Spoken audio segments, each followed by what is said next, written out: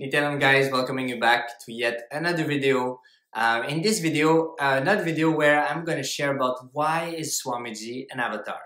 So I welcome you all with my love and respects and the blessings of my Guru, His Divine Holiness, Bhagwan Shree Nityananda Paramashiva. Okay, so this is the second video I'm making on this. Why is Swamiji an avatar? Something that is a proof that he is an avatar. Not only an avatar, but a Purna avatar. Purna means complete, an avatar in its completion. So one fundamental thing which I realized about the importance of being an avatar, Swamiji shared about it also in Puranas and all that, they talk about it, is the capacity of a being to radiate consciousness. Obviously there is enlightenment, but in the way that any being can relate to. Each being will relate to a certain dimension of consciousness. They will be more favorable to connect to a certain dimension of consciousness, of expression of consciousness. Some of them, it will be more about understanding, knowledge. Some of them, it will be more about emotions, bhakti, music, beauty, and all these things. Some other people, it will be more towards being-oriented people, like experience. You know, they want to feel, they want to experience their consciousness within their body. And like that, there are many ways of relating and engaging with consciousness until we have the experience and we get fully established into that. And a Purna avatar is a being which has all paths open. Means any being can come and feel connected to, because all the doors are open. He allows he radiates consciousness in such a way that all the doors are available, whether you're interested in knowledge or emotion, fulfillment through knowledge, fulfillment through emotion, fulfillment through being. All these doors are available because he is radiating that much, and that is called a Purna avatar. One thing also I realized is Swamiji introduced us about the dimensions, right? Each one of us. The length, breadth, depth, kala or time. Time is a poor translation. Space, and now he's revealing more. Nithya to eternity, and yes, anyways, so there's more. But if we take these five dimensions are available in us. They exist in us simultaneously. Somebody who says, oh no, I am more a knowledge type of person, that's not true.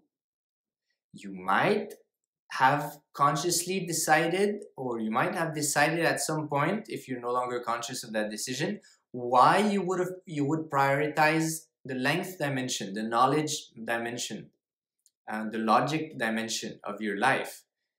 You might have decided to invest more of your lifetime energy into that.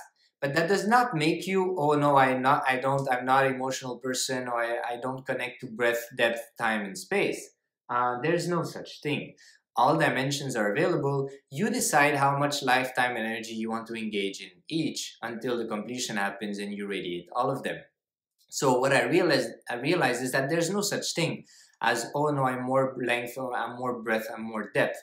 Yes, initially we would have done that. We would feel like that because in the past, we made decisions that we are not aware of, we forgot, which made us decide to invest more lifetime and energy into one of these dimensions. But that doesn't mean that you cannot awaken the other one.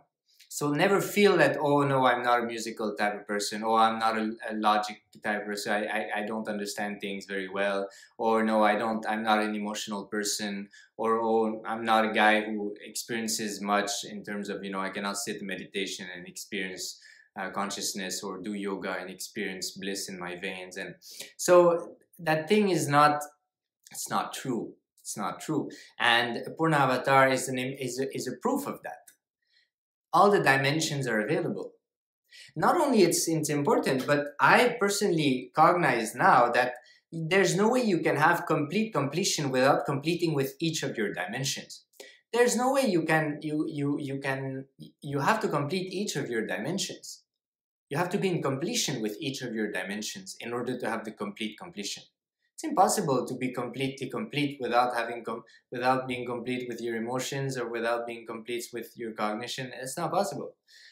So that's what I realized, and that's one of the reasons why Swamiji is such a blessing, because he allows all of these things to be brought to your awareness and allows you to complete with all of your dimensions for you to realize the fullness of what you are, of that pure super consciousness. And that is amazing.